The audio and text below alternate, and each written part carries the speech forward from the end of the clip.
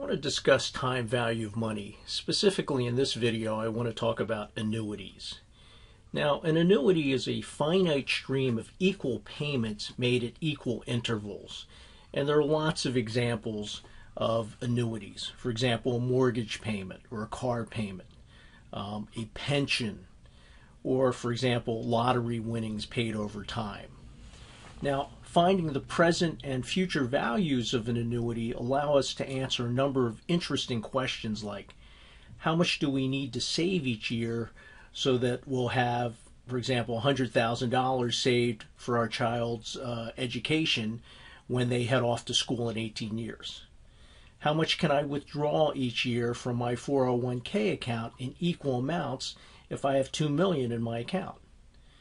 How much will I need in my 401k account if I want to withdraw $250,000 per year for the 30 years I'm retired? So these are questions that everybody's going to be interested in, even if you're not a finance professional. So the first concept is the present value of an annuity. Now, I've discussed present value before, and what we're trying to do is find out what a bunch of payments are worth today. In the case of an annuity, all those payments are the same, so it allows us to derive a specific formula for calculating it. So we don't have to calculate the present value of each individual cash flow and then add them up. There's a formula for the annuity. If the first cash flow is received one period from today, we refer to this as an ordinary annuity. If the first cash flow is received today, we refer to this as an annuity due. Okay, that's the terminology. Okay, let's look at the present value equations. For an ordinary annuity, right, it's just the A dollars divided by 1 plus the interest rate. That's in the first period. In the second period, it's A dollars divided by 1 plus R squared, etc., etc. For the annuity due, you get the first payment today, so we don't have to take the present value. It's already in present value terms.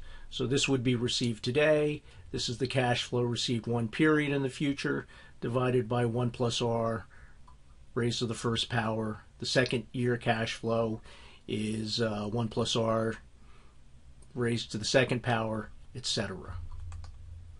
So here are the formulas. And there's a relationship. The present value of an annuity equals, okay, in brackets here, 1 minus 1 plus the interest rate in decimal form raised to the minus t power, that's the number of periods that you're receiving the annuity, divided by the interest rate, again, in decimal form. The annuity due formula is the same, except it's multiplied by 1 plus R. So let's look at a time cash flow diagram. Maybe that's a little clearer. If we were simply calculating the present value of an ordinary annuity, we would have these cash flows.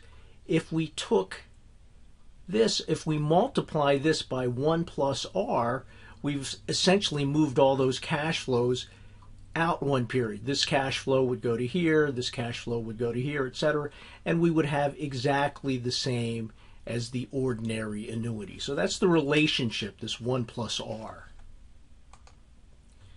All right, suppose you win the lottery and you receive $50,000 per year for 20 years.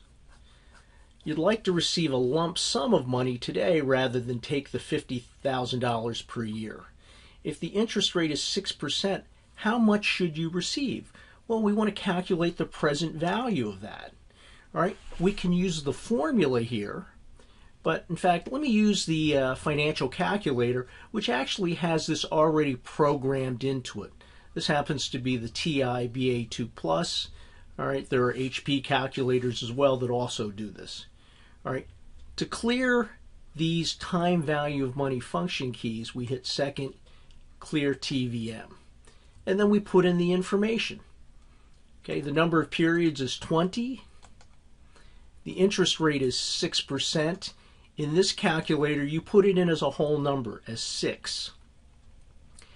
The payment, the PMT, is the annuity amount, $50,000.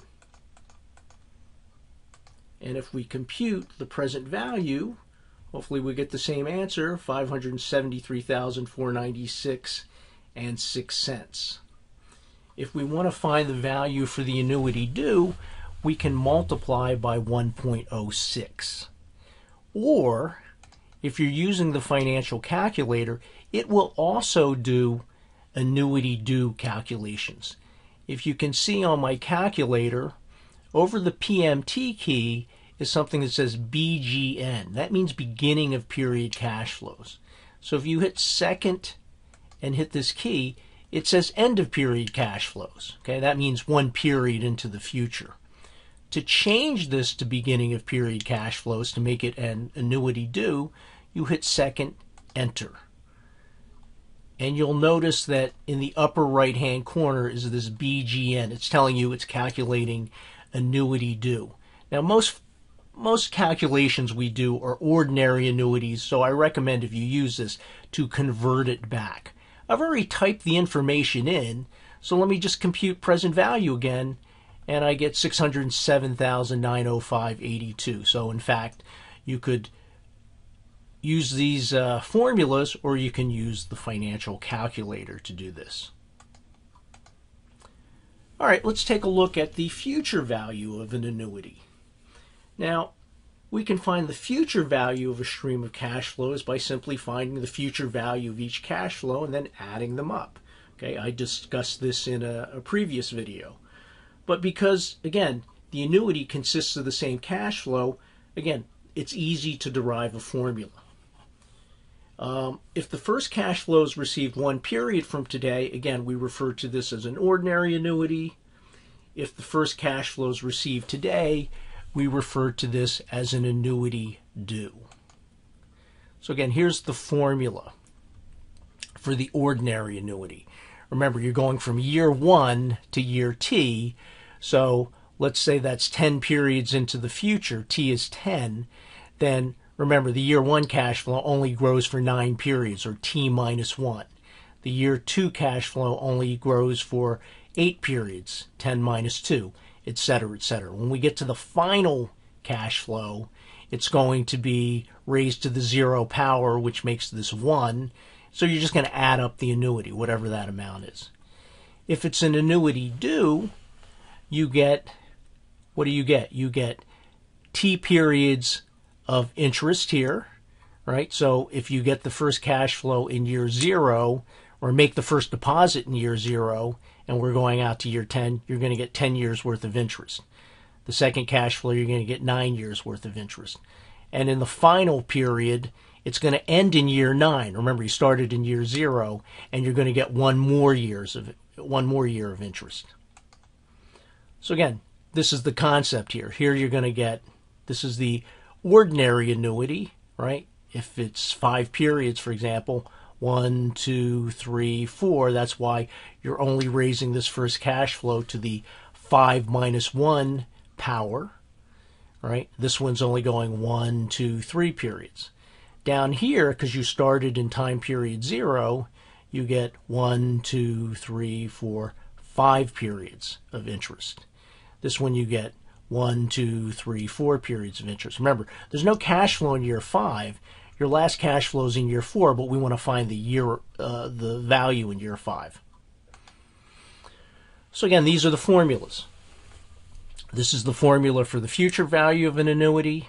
Okay, it's the annuity times, in brackets here, 1 plus the interest rate. Again, the interest rate is in decimal form, raised to the teeth power, minus 1, divided by the interest rate. And the future value of an annuity due is the same formula, times 1 plus R. So let's take a look at an example here. And again, let me reset my calculator. And the way you reset that is, again, second, hit that payment key, which gets you to BGN. To change it, you have to hit second set, okay, which is the enter key. All right, so let's see what we have here. Again, I want to clear my workspace, so that's second, clear TVM. The question says you're going to get $10,000 per year for the 40 years you're working. How much will be in your account in year 40 if the interest rate is 8%. So N is 40, the interest rate is 8%, again, whole number for the calculator, and the annuity is 10,000,